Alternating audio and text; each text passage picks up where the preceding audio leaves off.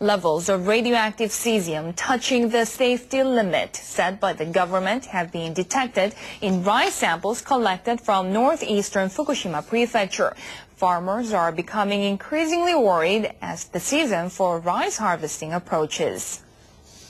Local government officials say that 500 becquerels per kilogram of cesium were measured in rice plants from Nihonmatsu City. The figure is the highest in tests carried out across the country. The farmer whose rice was found to be highly contaminated spoke to NHK. It's not easy to express how sad I feel right now. I have done nothing wrong and worked very hard to grow my rice with care. So it is regrettable. I don't know what to do. Since the March accident at the Fukushima dai-ichi nuclear power plant, the central government has required that food be tested for radiation. Pre-harvest tests are currently being carried out on rice plants. On Saturday, the Nihonmatsu City government held an emergency meeting with officials from the prefectural government. It's really regrettable. The city will do everything it can to support farmers, while at the same time ensuring food safety. Since some farmers had already started to harvest their rice before the test results were available, it was decided that they should store their crops until results of the post-harvest tests are completed. Japan's nuclear safety agency has instructed the operator of the stricken Fukushima dai-ichi nuclear power plant to check if hydrogen is building up in its number 2 and 3 reactors.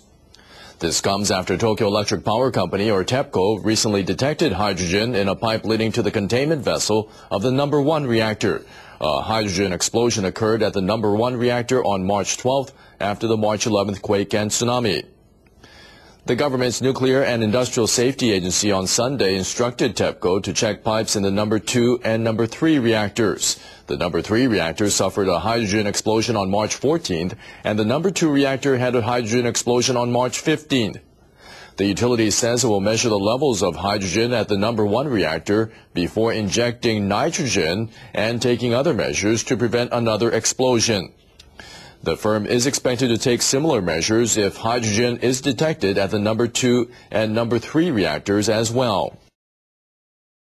Japan's Environment Ministry says that the disposal of radioactive ash from household garbage is not going well in Tokyo and surrounding areas, partly due to residents' objections. Following the nuclear accident in Fukushima, waste facilities in the Tohoku, Kanto, and Koshinetsu regions have shown that ash and garbage from private homes contain radioactive cesium. Experts reported the issue in a meeting held in the Environment Ministry on Sunday. The ministry has set guidelines for disposing of the ash. They say that if the level is 8,000 becquerels per kilogram or lower, the ash can be buried. For ash with cesium levels between 8,000 and 100,000 becquerels, the ministry says they must be deposited in cement and put in concrete vessels. The ministry recently surveyed waste incineration facilities in the regions to see how the ash disposal is proceeding. Of 410 facilities where cesium levels of ash were 8,000 becquerels or lower, 22 sites, mainly in the Tokyo metropolitan area, have been storing the ash. They say they cannot bury the ash due to residents' objections. The survey also found ash which had over 8,000 becquerels of cesium had not been buried at 42 facilities. They said meeting the disposal requirements was difficult. The ministry plans to send officials to meetings in municipalities to explain to residents the safety of waste disposal. It also plans to demonstrate more specific ways of disposing of the highly contaminated ash. But that leads us to another problem, because what's happening now, as I'm told, is that the Japanese government are trucking radioactive material from the Fukushima disaster area, where it's contaminated, all over Japan. And even as far south as the south of Japan, we're now getting reports of radioactive material being taken all the way to the south of Japan to be burnt. Now, what possible reason could there be for burning it as far away as that? I'll tell you the reason. It's really quite sinister and horrifying. The reason is this, that eventually when these children start to die from leukemia, from other cancers, from heart disease, from whatever, their parents are going to want to go into court.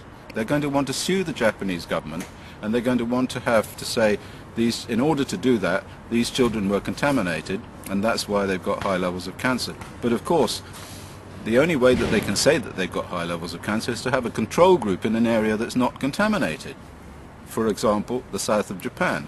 So I believe that the project to take this material and burn it all over Japan is to destroy all of Japan, is to increase the cancer rate in the whole of Japan so that there will be no control group to which you can compare these children in the Fukushima area. So that's that point.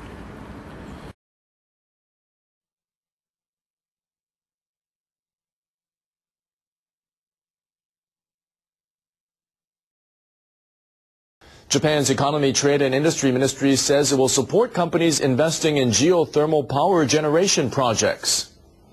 Geothermal generation uses high-temperature steam produced by underground water heated naturally from volcanic activity.